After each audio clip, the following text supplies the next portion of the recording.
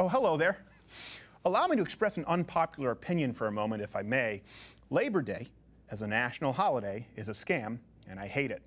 No, I'm not going to try and steal your get-out-of-work-free day.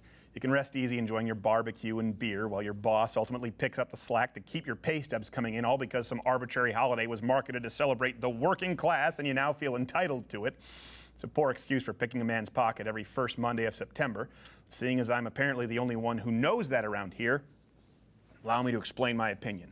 Now, Labor Day was created at a rare moment in history where unions actually served a purpose beyond bitching about six-figure benefit packages and determining which other members' tires they'd slash because of bullshit card check voting. See, that's because the Industrial Revolution, unlike the Agricultural Revolution which preceded it, resulted in an economy with a select few people at the top and then a manual labor class in the factories who were working very long hours just to squeak out a living, sometimes 12 hours a day, 7 days a week. Now, notice that was an actual moment in history, unlike the fabricated one today from entitled leftist socialists who bitch that the American dream is more out of reach than ever because they might have to work a double shift at their retail job to pay off their gender studies degree that they think the taxpayer should ultimately subsidize. Also, notice that I said manual laborers and not working class, because the idea that someone who owns that factory, or today someone who owns a business or happens to be an independent contractor, is not working is absurd, insulting, and ironically anti-intellectual. Think about it. The only difference between a lawyer, a doctor, an investor, or independent business owner, and the working class, as is the current nomenclature, is that the former simply work with their minds instead of their bodies. Does that mean that their work is any less valuable?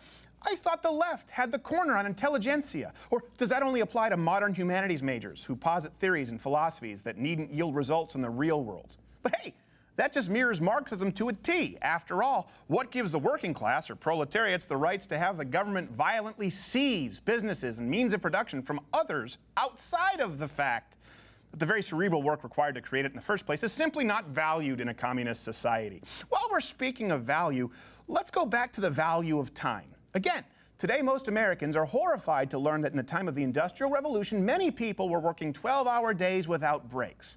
Because in the age of today, the average 34-hour work week, who would ever consider putting themselves through that? And that's where we come full circle. Today, while you enjoy your melanoma and corn beer, there are still plenty of people who work those kinds of hours without the benefit of a labor union. They're called business owners. You know, the people you'll inevitably find time to vilify today between your hot dog eating contest and waking up in a boozy puddle of your own filth on some stranger's lawn. Because while you were taking the day off to play drunken lawn darts, they were likely working to make sure that the lights are still on. Someone has to make sure that you can find your way when you tardily stumble in on Tuesday looking for the Alka-Seltzer. Listen, enjoy your silly day off and have fun. My only point here is that Labor Day just highlights the gross mass generalizations that come from the left in the 21st century. Even though they accuse the right of being racist at every opportunity possible, it is they who exclusively separate and view people through the prism of sex, race, age, and yes, socioeconomic status. This classism is just another way to divide and conquer, turn brother against brother, and to make you think that you're somehow owed something that only Big Brother can provide. So enjoy your Labor Day, and enjoy your weekends off and 8-hour work days for that matter. And yes, like you'll see in all the social media trends today, you can in part thank a union for those luxuries. Just know that they're afforded to you because of someone who enjoys none of them.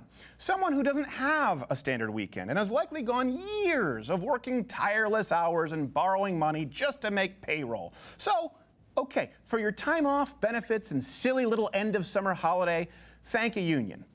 As for your job and the ability to provide for you and yours, thank a business owner. Hey, if you like this video, subscribe or hit the notification bell. I think you see some videos playing in boxes up above, but you may or may not know we've been demonetized on YouTube, so you can actually support this channel by joining Mug Club, loudwithcrowder.com/Mug Club. You get this wonderful hand-etched mug, along with hours of content every week, the full daily show that you don't get here on YouTube. Also, if you want to see this with the hen, if you want to see Nip, that can't be on YouTube. You got to join Mug Club. Nips for Mug Club.